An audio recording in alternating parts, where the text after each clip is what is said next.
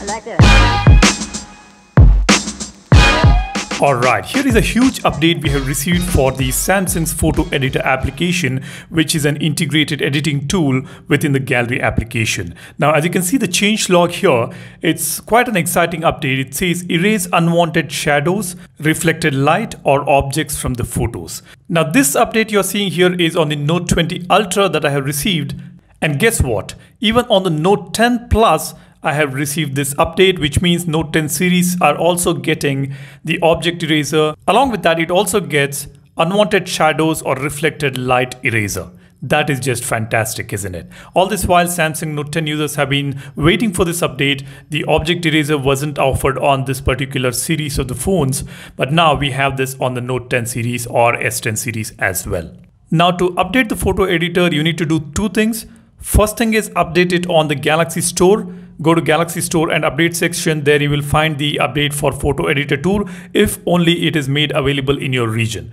Now, once you update the application there, open the application, open any particular image from the gallery, tap on three dots button or this kebab menu at the bottom right corner. Here, go to About Photo Editor. On the top, you will be able to see again an option to update this editor. Tap on that. Here we will be able to see 4 different options getting updated. As you can see, we have photo editor, object eraser, shadow eraser, reflection eraser. These are the 4 items which will get the all new update. Just go ahead and update this. That is when we will be able to use these new features. Now, since I have already updated it, let's go ahead and open a particular image.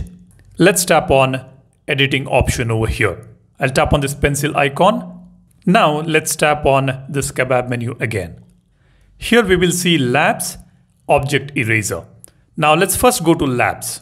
As you can see, we have got these 2 new toggles here. Shadow Eraser, it says show a button to automatically erase unwanted shadows with the Object Eraser.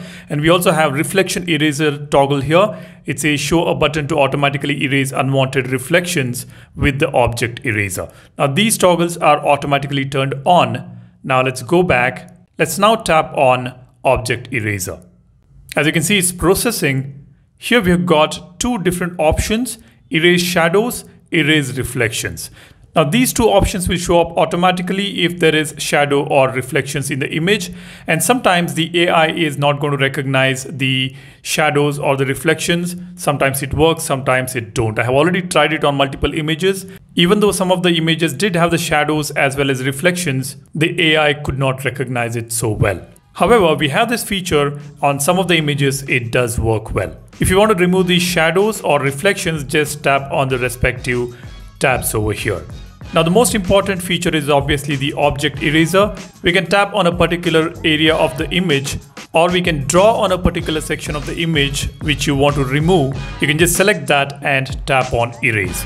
That is going to remove or erase that part of the image. That is just a fantastic feature that we have, and I'm glad that we have also got all these features on Note 10 series as well.